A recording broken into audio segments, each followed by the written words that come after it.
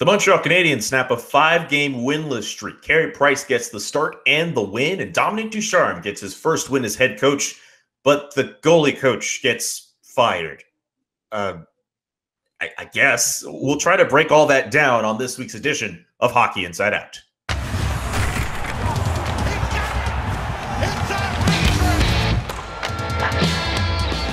My name is Julian McKenzie, and joining me today, the usual suspects, of course, Montreal Gazette columnist Stu Cowan, Jessica Rusnak of CBC Daybreak Montreal, and former Montreal Canadiens defenseman and NHL assistant coach Rick Green. Thanks for coming in on this week's episode. Let's get right to these questions. The Montreal Canadiens win on Tuesday night, and you know what actually looked pretty good? Their special teams looked good. Their penalty kill was a perfect 3 for 3, and they even killed off a double minor. That's pretty good. And they also scored 2 power play goals. Panelists, and I'll start with the #1 overall pick here, Rick Green. What were your impressions of the Montreal Canadiens special teams? Do you consider them fixed? Well, I mean, let's face it, their special teams have been topic of conversation for a while now. And, you know, looking at what happened last night, I mean, obviously, their best penalty killing, for an example, is to stay out of the penalty box. With 3 penalties, yes, they did a good job. Yes, they killed them. Obviously, a bonus. On the other side, you know, the power play was clicking. They were able to execute, and, you know, they got the results from it. But I still believe there's a lot of work that has to be done in fine-tuning some of those areas. Yes, they did get the results, but they have some work to do to make that better each and every night. Yeah, the power play looked much better against Ottawa. They were moving the puck much quicker. They were more aggressive. You wonder how much of an impact Alex Burrows had on that. We asked Brendan Gallagher after the game, and Burrows came in as a new assistant coach, promoted from Laval. Laval had a good power play with him there. Fresh voice. Fresh ideas. All the guys have talked about how energetic and enthusiastic Burrows is. He only retired as a player 3 years ago. He's in touch with today's modern day player. He has some modern day ideas. I mean, power play was struggling for so many years under Kirk Muller. Just a fresh voice, some fresh ideas. And it really seemed to work. I mean, Kotkaniemi looked really good on the power play, the way he was passing the puck and finding guys, and just a confidence, I guess. We'll see if they can carry it over. I mean, this power play has been a problem for an extended period of time.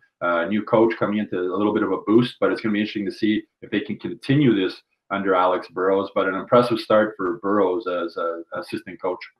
Yeah, definitely. They have to be able to continue this in order to say if it's going to be a success, but also because the power play was just so bad, there's only one way to go is up. And it would just take a little bit of time for Alex Burrows to get his message across. And it seems like the message is getting across after the game against the Ottawa Senators. And Stu, you said it, that he's a new age coach. New ideas, new way of communicating, and it seems to have really worked out so far with the Montreal Canadiens, and the plan to bring him in looks to be the right move, but now it's consistently. Let's see if the Canadiens are able to constantly do this, and then we can say if it's successful or not. Yeah, and Dom Ducharme has spoken, like he wants the players to play aggressive, like he wants, create 2-on-1s all over the ice, and that's carried over to the special teams. Their PK was sitting back and just letting teams move around. There wasn't any aggressiveness there. That aggressiveness, geez, I can say that, is there on both the PB and the PK now. And so it's a combination, I guess, of Ducharme and Burrows pushing that aggressiveness and having the guys be aggressive on both special teams. And I noticed their power play had a lot more movement with, the interchange of players, not basically standing in one area. They're moving all around, trying to get opposition's box kind of out of sorts, and I think that that causes a little bit of confusion. And of course, the bottom line is capitalizing when they have the chances.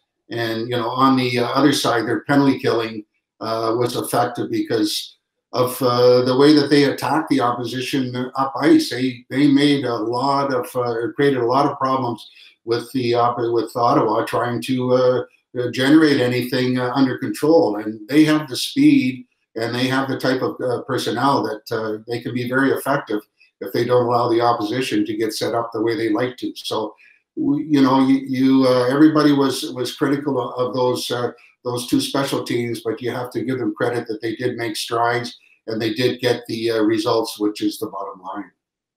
Well, even if it was just one game, you have to say the special teams looking pretty good against the Ottawa Senators. Let's move on to question number 2. I mentioned off top all of the different good things that happened for the Montreal Canadiens against the Ottawa Senators. And not only did it come after the game, but it came after the post-game media availability of the Montreal Canadiens relief Stéphane Waite, the goaltending coach, of his duties. He had been with the team since 2013. And now Sean Burke will take over as the director of goaltending. So not just a goaltending coach, but the director of goaltending.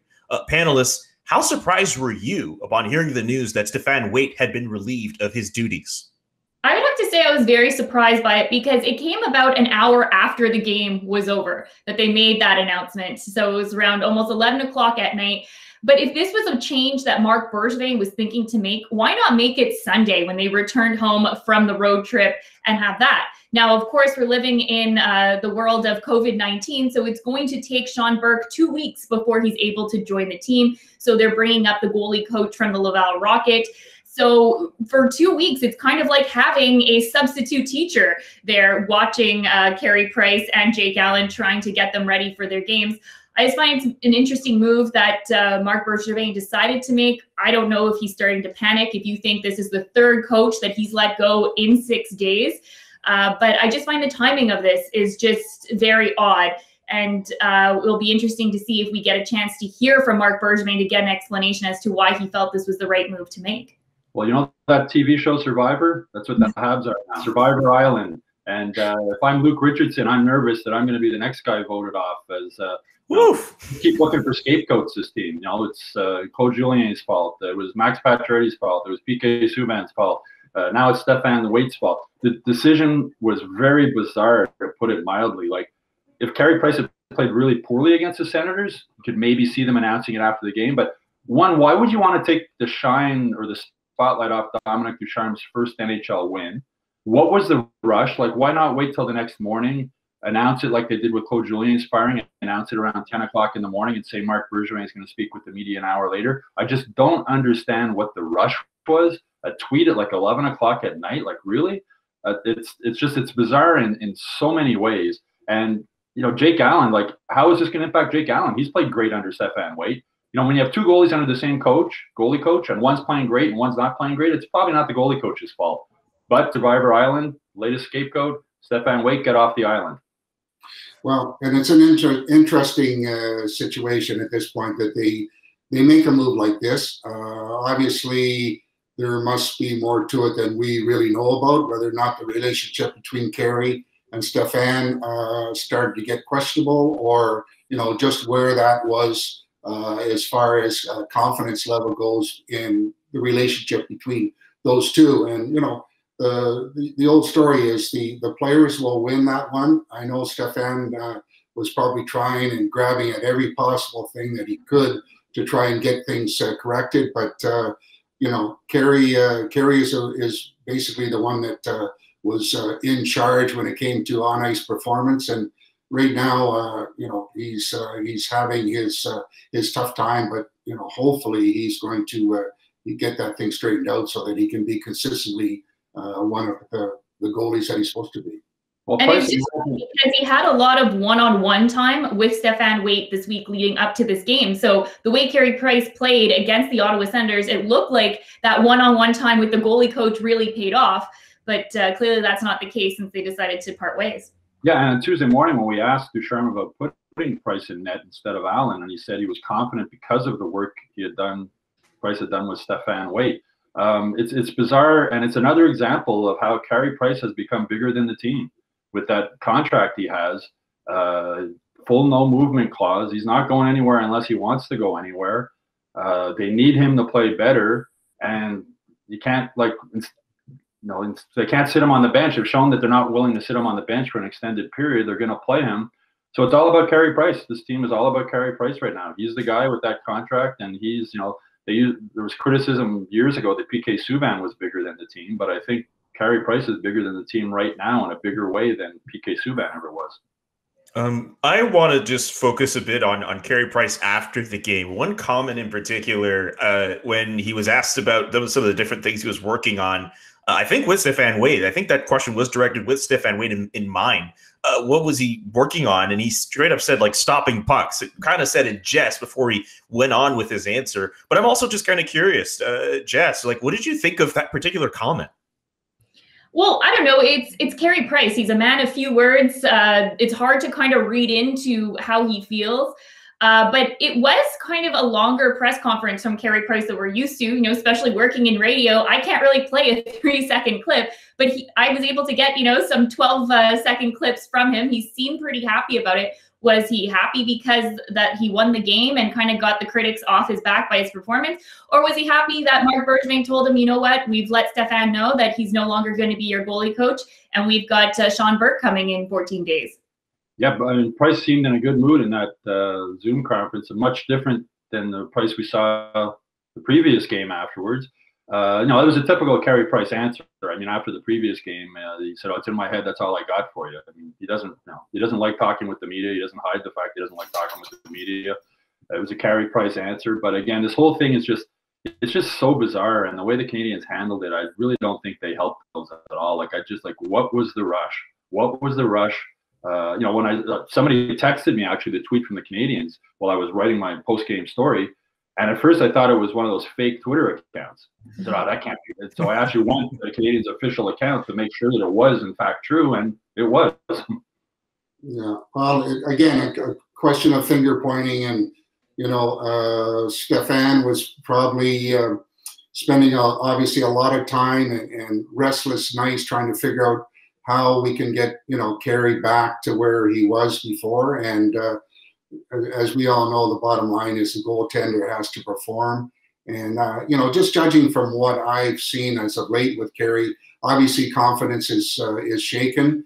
But I do see a lot of situations where basically he gets himself down on the ice really early. And, you know, I don't know if it's a question of whether it's what's being taught or just his reaction, but every other team that plays against him is looking at shooting up high over the shoulder, or obviously on the stick side between the pad and the blocker. And I don't know. It's a tough position. The technical stuff is really difficult to fine tune and consistently get it right.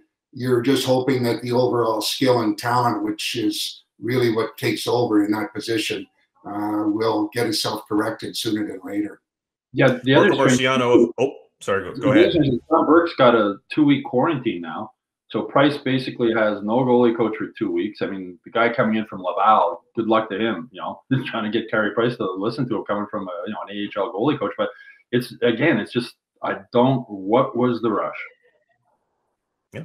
Marco Marciano happens to be the name of the AHL goalie coach who will be working with Carey Price until Sean Burke comes in. And once Sean Burke is in, I believe officially he will be Carey Price's 4th goalie coach since joining the organization. Let's talk about shootouts and overtimes. That's something the Montreal Canadiens are not good in. The Canadiens, in fact, have not won in overtime or in a shootout this year. They are a combined 0-5 in both of those times of play. Fans are even angry about who starts for the Montreal Canadiens in the overtime period. I'm sure you have all seen some of the angry comments about Phillip Danault starting in overtime against the Winnipeg Jets over the weekend. Why do the Montreal Canadiens struggle so much in overtime and shootouts? Well, for me, I think you have to look at your personnel and how you use them. I mean, are you playing to get into the shootout? Are you playing to keep it, close, or are you playing to win? And you put your best guys out there for me, and you let those guys dangle. And I don't see that happening with the personnel that they have and the skill sets of some of those guys that are sitting on the bench in the 3-on-3 situations are doing more watching than playing. And I don't know. I'm a big believer. I know one thing for sure. I would not be on the ice on a 3-on-3 situation. But, looking at their depth pool, they have some guys that it's 3-on-3 where it's just you let it rip up and down the ice you go. You can skate and be creative, and you go with your top guns. and you run with them, and you know, forget about trying to play defense, because it's all about going for it. And I don't see them necessarily you know, having that type of a mindset, and in the way that some of the players are being used. Well, Rick loves to say, never trust the forward. Trust the forward in overtime. Like Dominic Ducharme's explanation for putting Danault out was that it was all based on winning the faceoff, which is like a 50-50 flip a coin thing anyway. Like it made no sense. And with Joel Armia, I mean, I understand Petry on the ice. He skates like a forward. He's, you know, one of their best offensive players. But those other two guys, you know, 3-on-3 is a crapshoot. Put your best 3 players out there, whether they're 3 forwards or just put your best 3 offensive players out there and see what happens. I mean, I don't think there's a whole lot of strategy in 3-on-3. It's shinny hockey, right? And you know, you come down the ice, you have a great chance at one end, and it's going to go a 2-on-1 the other way. So put your 3 best offensive players on the ice. Put 3 guys who can really skate, and see what happens. I mean, if you're going to flip a coin on winning a face-off, you might as well flip a coin putting your best 3 players out there, because I think that's a much better odds of winning. And you know, these are important points that they're losing. You know, 5 games that have gone to overtime or shootouts, and they've lost them all. That's 5 points right there. That could be the difference between. And the Winnipeg Jets put their 3 best players out there, 3 forwards. You know, Danault loses the faceoff, puck goes on the ice, goal, game over. I'm going to borrow a line from Carey Price here. I think they're overthinking it. You know, that, like you said, this is supposed to be the most exciting part of hockey. Let the, you know, offensive talented players go out there and try and do something. And I think that's something that they've been a little bit hesitant to do. It might also be the fact that they've been on this 5-game winless streak, and maybe there's more pressure on them, and they're putting more pressure to get something done in order to win this game. And unfortunately, it ends up backfiring with them, and they can't get it done. And like you said, these are huge points that they're leaving out there, and it just kind of doesn't make sense. Their strategy that they're using right now, that they're playing a more conservative way when they're going into the overtime period, which should not be the case. Put the guys out there, the guys who can score the goal, not the defensively minded guys. I think you're right, Jess. I mean, the overthinking. Like if you're coaching a team at the Quebec Pee Wee tournament in overtime, you put your best 3 kids on the ice. I think you know, it's hard to compare a Pee Wee tournament to the NHL, but just put your best 3 players on the ice, and after that, put your next best 3 players on the ice, and one of them can score.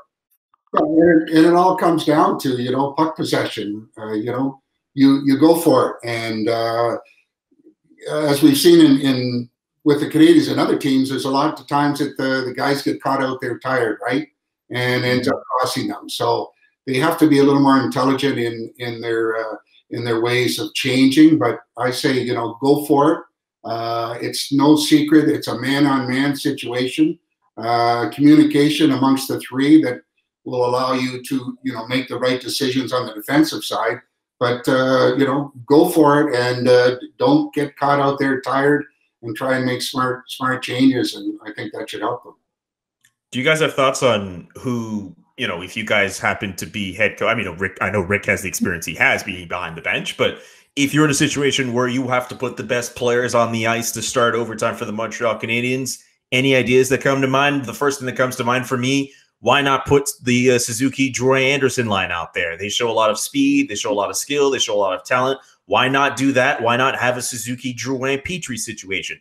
Hey, here's an idea. Have Alexander Romanov even on the ice as well. He's shown to be pretty good when he's on the ice as well. Any ideas from you all? No, that makes total sense. I mean, putting Philip Danault, who hasn't scored a goal in a calendar year, makes no sense, putting him out there in overtime. No, that makes sense. And also putting out a forward line makes sense too, because they already have that chemistry together. They're used to playing together. Just sort of have one of the guys hang back a bit. You know, as I mentioned earlier, when Jeff Petry skates like a forward, I understand him being out there. But the other guys, like I just don't get it. It makes sense to what you said, Julie. Like you put out Petry maybe as the first wave and Romanov with the second wave, and then, you know, Scotty Bowman, when he coached, used to like to have duos as opposed to trios with his lines, and have duos, forward duos, and put them out with those guys, or just put the whole forward line out there.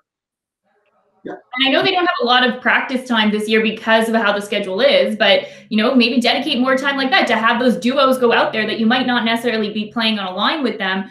But when it comes to the overtime, you know that these are the group that will be sent out there. The first, kind of like with the power play, first unit, you guys go out, second unit, you guys go out. So maybe it's a little bit more structured in that way. Yeah, and why not, like, like we talked about, Romanoff and Petry, these guys can skate and they can create things on the offense. Give them the opportunity, and then go with your big gunners up front that know how to score, they know how to skate, and they know how to be creative. And I think that would be a bonus if they were able to put together a group that, hey, listen, we go on offense, let's let it go, and when it comes down to our defensive zone play, we just basically man on man, and wait for the turnover, and then away you go. Let's get that thing straightened out. As far as a shootout, maybe the new goalie coach can help Price, because if your goalie lets in 2 out of 3 shots in a shootout, you're not going to win too many of them. Oof, Stu with the late shot there. I'll end with this. It's very funny that Stu said that overtime is a crapshoot. You know who else said, 3-on-3 overtime is a crapshoot? Paul Stastny, who actually ended up scoring the overtime winner for the Winnipeg Jets against the Canadiens this past weekend. It seems like this debate will persist every time the Montreal Canadiens and the Ottawa Senators will play against each other. Jesperi Kotkaniemi versus Brady Tkachuk. They were in the same draft class. The Montreal Canadiens opted to take Jesperi Kotkaniemi. The Ottawa Senators ended up taking Brady Tkachuk. Jesperi Kotkaniemi still trying to do his thing, still trying to arise to the expectations that have been set by him, while Brady Tkachuk continues to run rampant in the North Division, in particular against the Montreal Canadiens. Panelists, I ask you this question, and I won't be surprised if on a future episode we have to deal with this again. Did the Montreal Canadiens make a mistake when they drafted Jesperi Kotkaniemi ahead of Brady Tkachuk? You know what? I'm not ready to say that it's been a mistake. It's still too early on when Jesperi Kotkaniemi's career, and with Brady Tkachuk as well. You don't know what the future might hold for them. And sometimes I think it's a little bit easier to focus on the here and now rather than kind of look down the line. But you look at the way Jesperi Kotkaniemi played against the Ottawa Senators. He had a great game. And he's kind of more, I think, the player that the Montreal Canadiens were necessarily looking for and they're hoping to develop. And if he can continue to do that way, I think it'd be good. But I find it's just always so hard when you try and compare and see who won when it comes to, either a trade or a draft, if they made the right choice, because you just don't know. And because they're young players, I'm not ready to say that this was a mistake by the Montreal Canadiens. Go ahead, Rick. It's always easy to second guess, right? I should have, it's a little bit of a crapshoot. I don't necessarily feel that, they lost out totally with taking Kotkaniemi. I mean, he was picked. They needed him. They needed help at center. He's a kind of kid that maybe takes a little more time to understand how to play at a high level at the NHL. I mean, yes, Tkachuk's got 9 goals. He brings a different ingredient in the way that he plays. But Kotkaniemi, again, might be a slow developer. He does have the ability, if you will, to get better. And I'm quite sure the organization is hoping that, that he's going to continue on the good track in improving in a lot of areas. And, most importantly, being able to be that centerman that they needed and were missing over the last number of years. Normally, the Canadiens' philosophy going into a draft is take the best player available regardless of the position. That goes back to when they took Carey Price. I mean, Carey, people are like, what are they doing drafting a goalie? Jose Theodore had won the Vezina Trophy not that long before, but it was, they thought Price was the best player available regardless of position, and they took him. With Kotkaniemi, that wasn't the case. They needed a center, and if Kotkaniemi wasn't a center, they wouldn't have drafted him, and I'm pretty sure they would have taken Tkachuk or somebody else. Brady Tkachuk is, I was going to say, will be an impact player in the NHL, but he's already an impact player in the NHL. He does it all. He's a power forward. He can score. He's a pest to play against. He can fight, as Ben Sherratt found out. He plays on that edge. He's an impact player. I don't know if Kotkaniemi is ever going to be that type of impact player. As Jeff said, it's too early. He's only 20 years old. He's obviously got skill. We'll see going forward if he can become the Canadiens' #1 center. It'll be between him and Suzuki, obviously, for that position moving forward. But I think the better player at that time was Tkachuk, and I think the better player right now is Tkachuk. So it's going to be up to Kotkaniemi to prove to the Canadiens that they made the right choice moving forward. Again, he's only 20 years old. He's had a bumpy ride, been sent down to Laval last year, had some injuries. So we'll see. And it was interesting that, you know, the game that Kotkaniemi played last night, I don't know whether or not it was to hush a few of the critics that have spoken against him, but he seemed to be motivated and driven to say, you know what, I'm going to be the better player. You're not going to draw any more comparisons to Chuck. He's and you know, I'll put my teeth back in, but yeah, it's you know, it's what it is. And Kotkaniemi, listen, I hope he continues to pick up where he left off from last night's game, because it was one of his better games, and I hope for the kid. Rick, I'm with you. There's way too many Ks between these two players. Anyway, let's get to question 5. Jeff Petry. We've praised him a lot on the show. He's played really well this year. I think of him as a dark horse for the Norris Trophy. Maybe not even a dark horse. He might have a legitimate chance. In fact, this week, 6 years ago, the Montreal Canadiens acquired Jeff Petry in a trade from the Edmonton Oilers in exchange for 2 draft picks. Even if he doesn't play on the top pairing, do you see Jeff Petry as the team's #1 defenseman? Well, you have to give him full marks. He's leading the team with points, you know, plus minus if you want, at plus 11. He does it all. I know his game, like the team, struggled as of late, but he's the kind of player that when he's on, he's obviously very, very effective on both power play and penalty killing, a big guy. And we've talked about him before as a kind of player that can do it all. And I don't know, maybe his confidence got rattled a little bit like a lot of other guys. And I'm hoping that he'll find a way to get that confidence level back so he can continue to contribute the way he contributes offensively and defensively, because he is a really big asset to the defensive core. And from what I understand, a real good person that you can never have too many guys like that. I think it's a situation where it's 1A and 1B when it comes to their defense, of course, with Shea Weber, that Jeff Petry really does also have that kind of leadership role in the room, especially with some of the younger defensemen. And he's been off to a good start to the season. There was kind of a bumpy road. I wonder, too, could it be injury? Could it be a confidence issue, or a combination of the team just not doing well? But Jeff Petry is definitely a huge factor when it comes to their defensive core. And I think that, it's kind of like that interchangeable position between him and Shea Weber. Yeah, I don't think there's any doubt who the best defenseman is on the Canadiens. It's Petry. It's not even close. Claude Julien, before he was fired, as just mentioned, even talked about, the 2 pairings, Weber and Sherratt and Edmundson and Petry are like 1A, 1B. They go out against whoever. And if you look at the defenseman's ice time each game, it rotates over who had the most ice time. The game against Ottawa, Edmundson had the most ice time. He played really well with Petry. So, Petry's the best defenseman on this team. There's no doubt about it. I mean, he does it all, right? He's physical, offense. He's got 20 points already.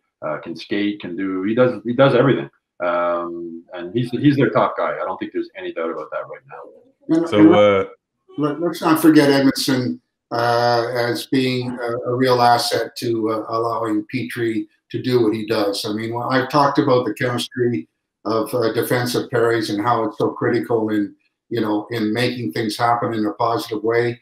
And those 2 guys seem to do it well together, and it allows Petry to do his thing offensively, and knowing very well he has good backup with his partner, and they seem to see eye to eye, which is nothing but a bonus for defensive pairings. Rick, Edmundson reminds you a bit of you. Do you see some of yourself in him? Yeah, actually, trying to, other than his plus minus, which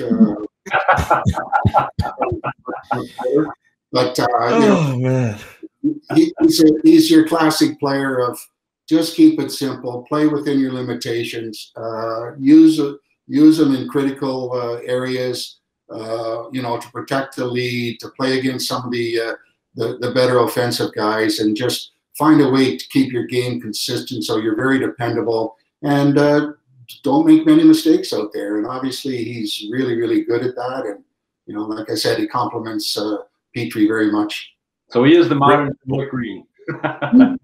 Rick, I promise you, if we calculated plus minus for this show, you would be in the pluses and not the minuses. I promise you that. That'll do it for this. That'll do it for this week's episode of Hockey Inside Out. If you have a question you'd like to see our panelists tackle, please add it in the comment section below, and visit hockeyinsideout.com to check out our full episode.